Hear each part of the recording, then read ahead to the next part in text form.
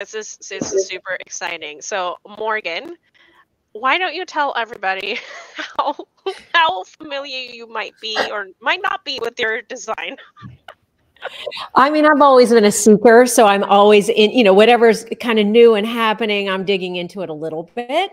So I was in a group and, human design came out. All right, let me see what this is about. So I did my body chart and I started to get into it a little bit. So I haven't had a reading or any real education on it, but I am, once I figured out I was a mental projector and that I needed to wait for the invitation. And that was my strategy. It was like, oh, yes, this is exactly me. And it gave me so much permission to just, wait, just back it up. So I know very little, but I know top line things. And I have no definition from here down. Right. So wait, is your throat undefined? Wow. These two. Yeah, open throat. Yeah. I was gonna say, Mary, how long have you been in your experiment? I don't think we ever actually answered that question. 2 years. It's only been like 2 years, a little over 2 years. Yeah. And how deep did you go down the rabbit hole? I've been deep. I've been deep. I mean, I chat with Danny quite regularly, and he is kind enough to entertain my questions. Danny, I have a question. But then also I've reread Ra's book. I can't tell you how many times. I've read Karen Curry Parker's book. I don't know how many times. I've taken a full-fledged course from another human design expert out in the field. So I've spent a lot of hours. I don't know how many hours, hundreds and hundreds of hours on this stuff. So yeah. She deep in the weeds. So what would be I guess your biggest, Morgan already shared her moments when she went into it. So for Mary, what would be your top 3 when you started digging through the weeds and you're for me that impacted me the most that I felt like I needed to know. Definitely the invitation part. I would love to tell you a funny story if you want to hear. Yes, we're all about funny stories, please.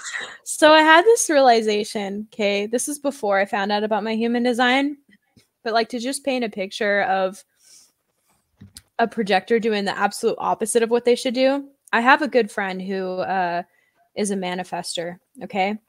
But before we were friends, way back when, we were at this activity, an organized activity with other people our age. And part of it was we had this sheet of paper with 23 different things or whatnot. And you were supposed to find someone that did one of those things that might be I went to Disneyland, I was on football, whatever. You're supposed to go up to people and be like, hey, can you sign one of these items on my list? And they would. One of them was, go find someone that you want to ask out on a date. And of all the people in the room, my projector self walks up to a manifester and says, hey, can you sign your name here next to this one? And he looked at me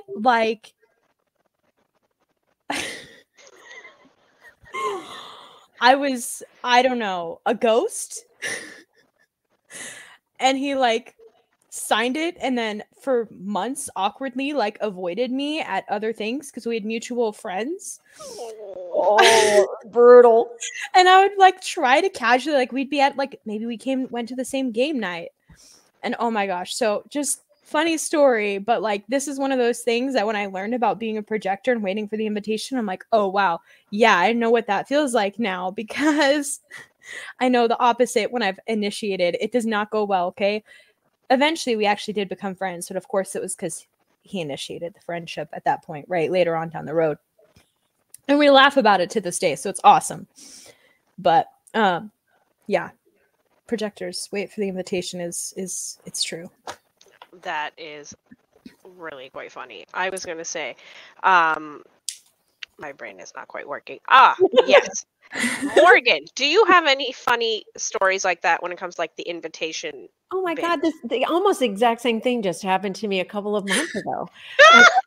I mean, Well, I know better. I mean, that's the truth, right? Like I figured out that I cannot initiate any dating situation at all. Like I have to 100% wait.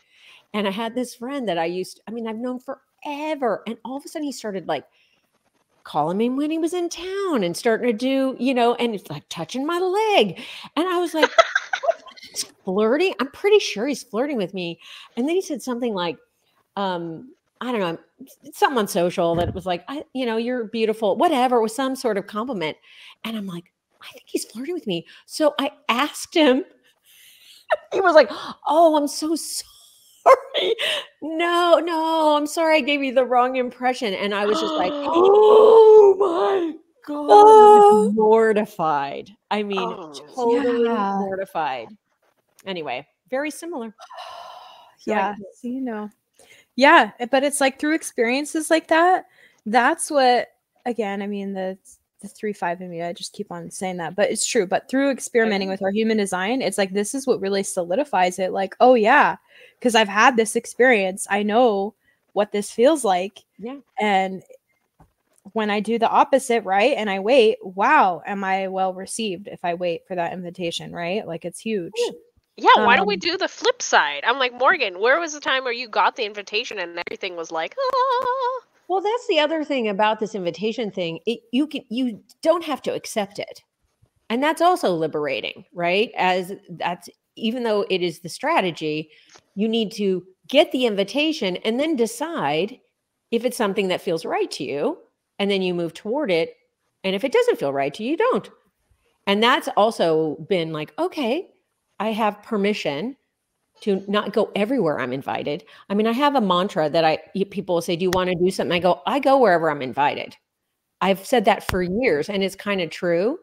I don't get invited a lot of places, but I go when I'm invited. And then recently I realized, you know what? I don't feel like going to that. I don't think I can. And I won't.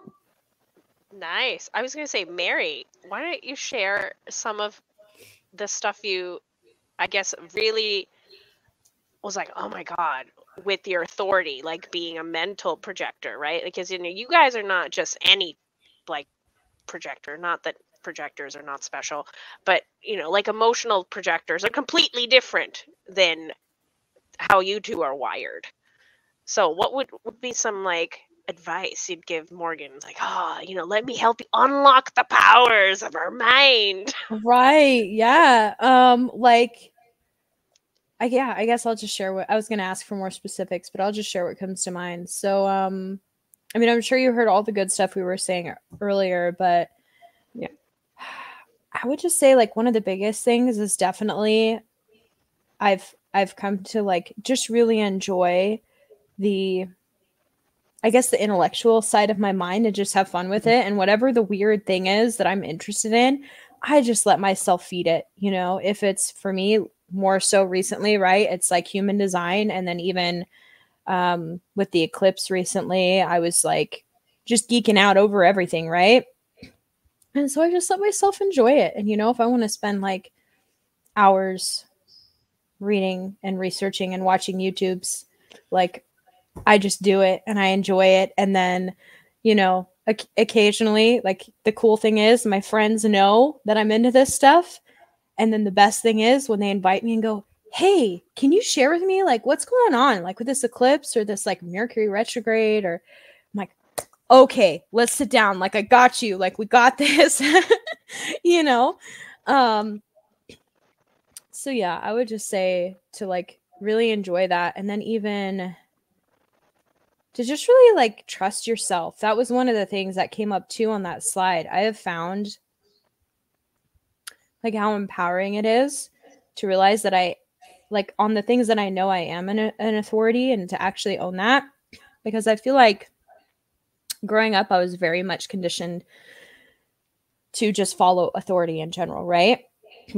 Like teachers, parents. I mean, we really all are, but I feel like especially for me, like just due to that like extra sensitivity of being a mental projector and having all these open centers, I just most of the time would question myself and doubt myself and always ask for somebody to double check my work. Like, did I do this right? And then again, as a 3-5, right?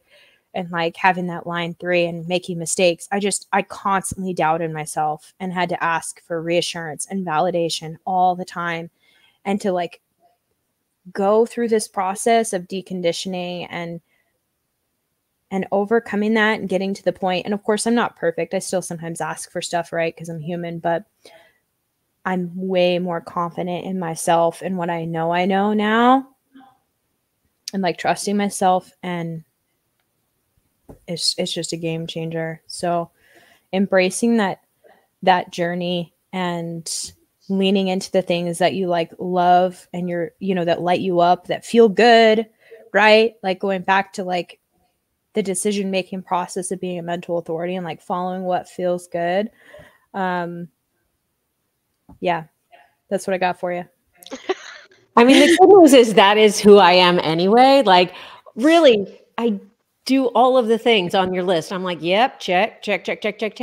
But it's also because I'm older and wiser. I probably didn't do all of this when I was younger, but there is that validation. I think that's what's cool about human design is when it reflects back at you. You're like, oh yeah, dude, that's why I do that. That makes all the sense. Mm-hmm. Makes all the sense. Good.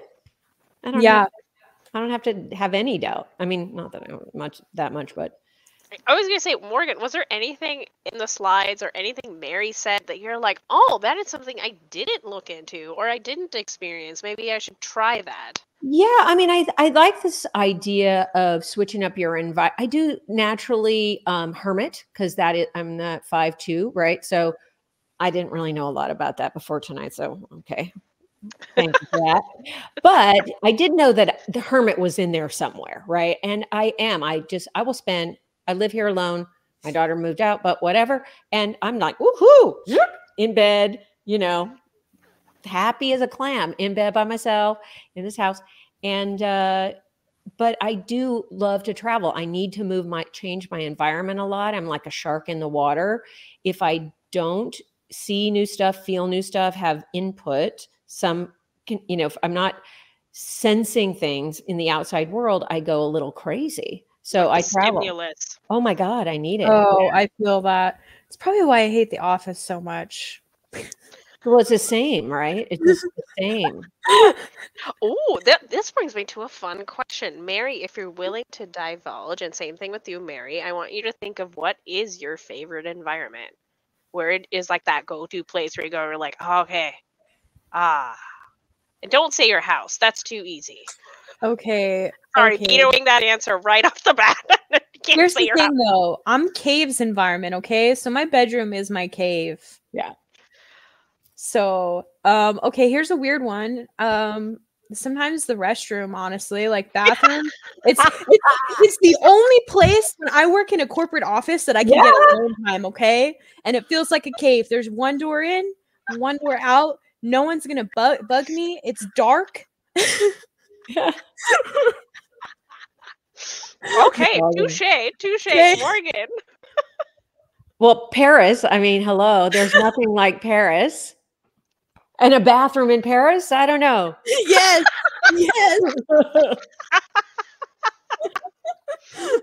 The toilet. That's too. What are some other things, Morgan, that you were like, oh, this is what makes me different? I mean, I think a super helpful thing is the having trusted others that you can talk at, so that you can hear yourself speak so that you can get clarity. I'm super verbal, so I talk a lot, but I don't like to talk at people. Typically I'm listening also, and it's a circular thing. But when I need to iron something out, I don't want anyone to give me feedback or give me advice. I'm like, so I have two friends that I say, okay, you're in listening mode right now. I got to hear myself so I can see what's next. I have big decisions to make, and I need to I hear it come out of my mouth. That's so fascinating. I was going to ask Mary this because I was like, maybe Mary knows this because I don't. Because when I'm like making the slides, I'm learning this stuff myself. Like Great. They were awesome, by the way. yeah. Very helpful, super practical. Thank you. I Email like those to me, use would you? several books to like put them together. But what was I saying? How would, I guess, a mental authority sounding board thing be different than like a self-projected projector? Because they also need to talk stuff out.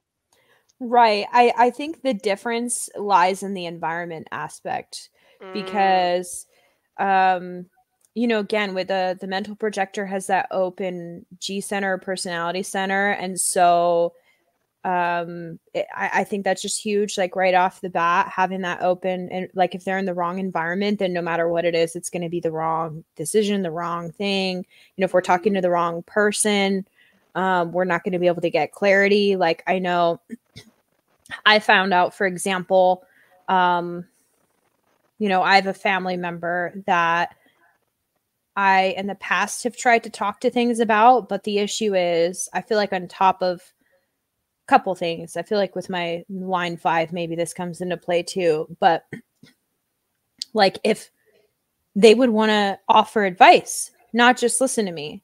And then if I didn't take their advice, they felt offended and they would get irritated at me. Right. Right. And so like, that's one of those things where it's like, ooh, this isn't the right environment. This isn't the right person. Like that's huge. So I feel like it just comes back to the environment aspect and that being like a big thing about it. And then, yeah. And then just picking up on the different like energy of who you're around, you know what I mean? Because depending on who you're around, you're going to make different connections, you know, in your body graph. And yeah, you know, so it's more layered. It's not just talk it out and it'll come to you.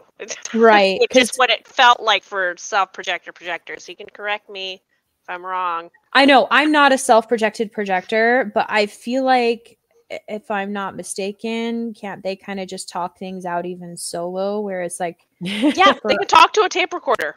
Yeah. They can listen to themselves. Right. And for a mental projector, it's like we actually need the different environments and other people to like bounce things off of, to really get that, like, again, that feeling in our body where all of a sudden it's like, okay, yeah, this is it.